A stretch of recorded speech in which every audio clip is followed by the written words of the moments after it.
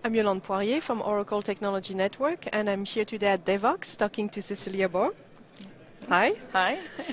So you are working on OpenJDK. Tell us about what is the program. OpenJDK is a way to drive the implementation of a Java platform in the open as open source. So Sun was doing this, and now Oracle took it over, and we've been doing this since 2006. So what is new in OpenJDK? Right now we're focusing on getting information out there so that developers can join the open source project.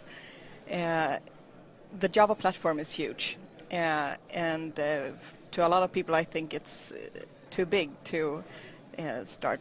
But it's really divided into 20 different groups and 40 different projects, so it's easy to just come onto a mailing list and see what's happening there. So what can developers do? I think the first thing developers should do, just to see what it is to subscribe to one of the mailing lists.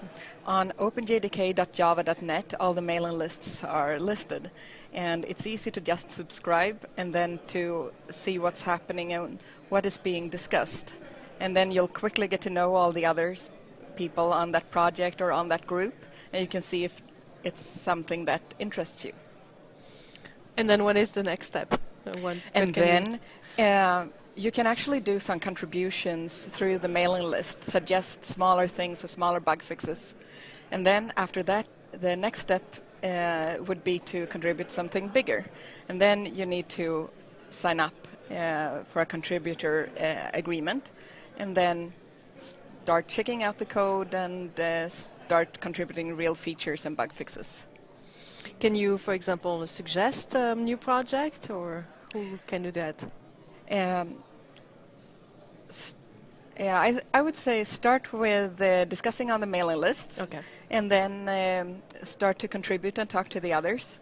And after a while, we have a good set of game rules to understand how to level up in this thing. And as a starter, if you have new ideas and discussing them, someone else will pick it up and suggest it as new projects and ideas.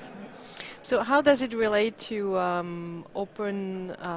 to other programs like contribute to a JSR or to other activities that? Oh yes, the community are driving two brilliant programs, Adopt-JSR and Adopt-OpenJDK, to make it easier for Java user groups and individuals to get closer to these projects. So, for example, Adopt-OpenJDK are driving hackathons or hack nights or bugathons, something that you can do in your Java user group to make it easy for people to try OpenJDK out. So gather 20 developers for a night or a Saturday, set up the infrastructure, and get just find some trivial bugs, build warnings, for example, fix those and then submit them. And during a couple of hours, developers have tried it out. They've seen the code source. They've got to learn how some of the processes work, and seen the code and got familiar with it and see that if it's something for them. So it's a very simple way in just a couple of hours to get the hang of what it is. What else can they do, or what else would you like to share with the community? You had a session today. What did you cover during that session? I tried to explain the basics of OpenJDK to make sure that people understand that it's not as frightening as it seems. We have 400 registered people on OpenJDK, but a lot more people are actually contributing on mailing lists and so on. And that it's divided into smaller groups and projects. So even if it's a huge platform, you can still find the area of interest for you. And then also to point at the brilliant community programs that can actually lead you into this, like Adopt-OpenJDK and Adopt-JSR. Are there any companies also contributing? Oh, Or yes. yeah. So right now, we're heavily focusing on infrastructure to make sure that it's easy for developers to build.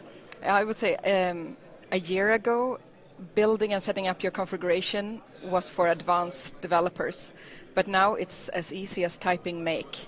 And that we have been working heavily on that to make local build really easy. Now it's all the other things, how to test your code how to see that your code actually don't break anything. And that's also important, and that's a community project that we're doing together with individuals, with Java user groups, with the other companies like IBM and Red Hat. And I think all the bigger companies and everyone is seeing how important this is for Java survival in the future. So everyone's in on it. So, and what is the website? Where do you... openjdk.java.net. Great. Thank you for talking to us today. No problem. Thank you.